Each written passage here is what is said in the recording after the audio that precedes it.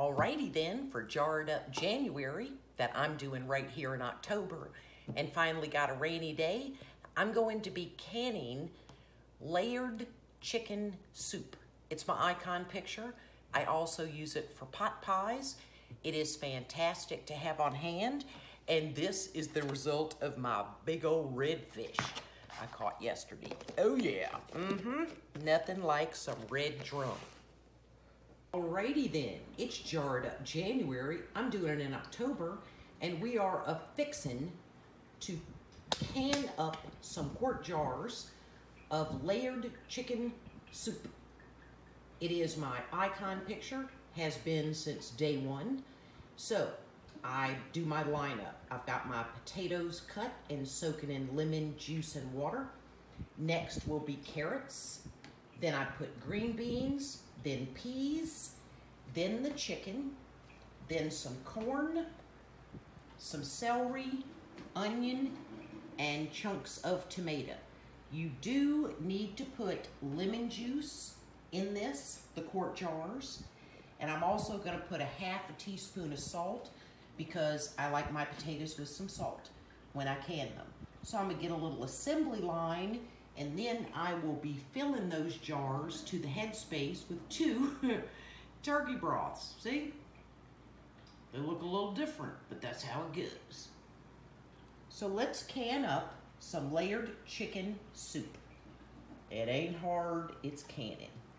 So we're gonna start our assembly line. I've got the things lined up as you saw in the order that they go. I already have a teaspoon of lemon juice in my quart jars. So this is just moving along with your assembly line. So I like potatoes in the bottom, and I am using a slotted spoon because remember I have lemon juice in that. I don't need a million potatoes. I just put a layer at the bottom. So now we're going to get our carrots.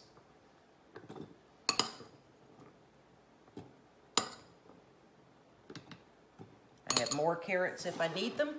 Come on, people, keep up. We got to move along. Now it is green beans. My hands are clean. You should wash yours. It's important. Now our peas. I love Le Sueur Petit Pois peas. That is my go-to pea. Now, come on. Got my salt there so I don't forget it. Now our chicken. Because remember, it's chicken soup and my pot pie business. And I have more chicken if I need it. Move back, turkey stock. Corn. Love corn. And let's, at the corn stop, let's do our half teaspoon of salt. Kosher salt, cannon salt, anything but table salt, because remember it'll cloud your jar. So now we've got some celery.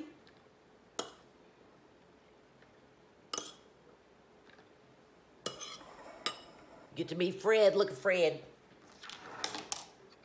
Some onion.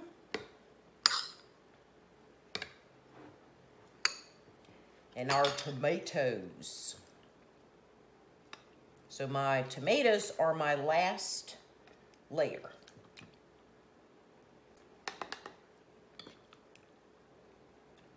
All right. Let's slide you back down here. Oh, don't get dizzy. Okay, so if you can see our jar. So we're gonna pokey Joe at this point before we've added our stock. I need a paper plate.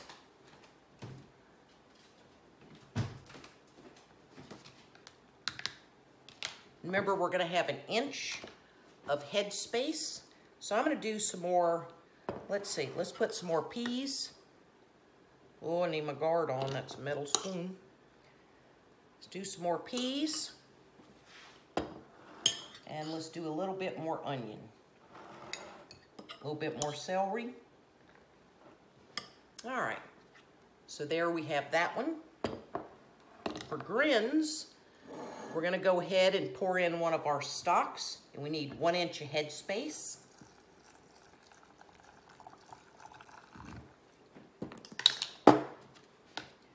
Pokey Joe to get any air bubbles out. These are beautifully, I slide it down the side.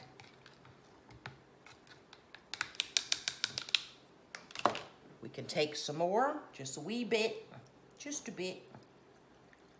There we go. Now we've nailed it. Now I'm gonna get my lid on it and a ring, because all of these ingredients are just, well, chicken's not room temperature, it's cold. The rest are just room temperature vegetables. My canner is not on, so I will go and do the assembly line of filling my jars. Then I'll put my stock in it. If I need to open another quart, I can. One of the many joys of being a canner, you got plenty of stuff in your pantry, and then I'll get them in the canner. This is a beautifully canned item, and it's delicious. And like I said, I also use it as the ingredient, the filler for my pot pie. Righty then, we got 5 quart jars, and I had a little less than 1 quart jar of turkey broth left, so I used 1, say, and a little more than 1.5 quarts to top my jars off. Got my lids on. Now I'm going to turn my canner on, let it vent for 10 minutes. Then it's going to process for 90 minutes. There's chicken in this. So this is going to be delicious, and I'll show you what they look like when they come out. Canning, it ain't hard. Get some food on your shelves for the winter. Alrighty then, our 90 minutes has ended, and we're going to see how our 5 quart jars look. And remember, this lid has some drippy drip hot water, and steam will come out, and you do not want that to get you. So let's take a look at one. Oh Lord, it smells good.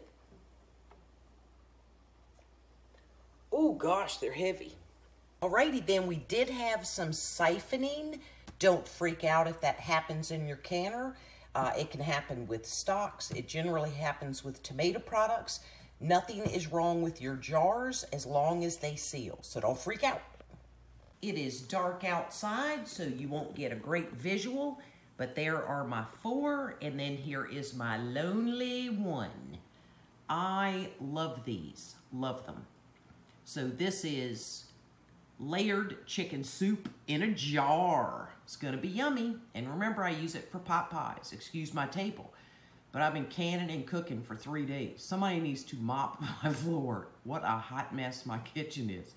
My stovetop looks like it's been in a war. So to prepare this, to make it a pot pie, I do like 2 tablespoons of butter in a pot, 2 tablespoons of flour, and I get that hot and thick. I add some tarragon, some Italian seasoning, some onion powder, and then I drain out of that jar all of the chicken stock. Then that stock was made by the chicken that's in the chicken soup quart. So then I put my bottom crust in, I butter the bottom of this casserole, then I put the filling, then I put the top one, and it's gonna go on 400 for about 25 minutes. Because remember, everything in it is cooked. It cooked in the pressure canning process. I do not make a pretty pie dough. I don't even try. It just ain't my jam. But you know what this will be? Delicious. It ain't pretty, but it's gonna make people happy. So that's how I turn my chicken, my layered chicken soup quart into a pot pie. It ain't hard. You can either buy them little roll out pie crust. I don't think they're terrible. I think I'm gonna wipe this with some egg wash though.